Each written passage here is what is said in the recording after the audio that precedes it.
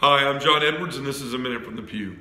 Today in the Gospel readings, we see Jesus sitting in a circle teaching people.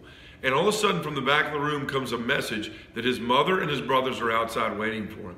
And Jesus stops and says, "Who are my mother and my brothers? Here are my mother and my brothers. For whoever does the will of God is my brother and sister and mother." You see, the people in front of Jesus were the most important people in that moment to him. He received them as a gift, and they received him as a gift. He poured into them. They were the most important thing at that moment.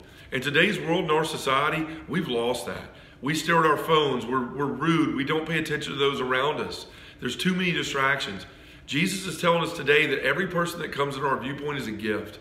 And then he also goes on to tell us that our relationship with God is the most important thing in our life at every single moment. So remember those lessons. Be present to those around you and always be present to God.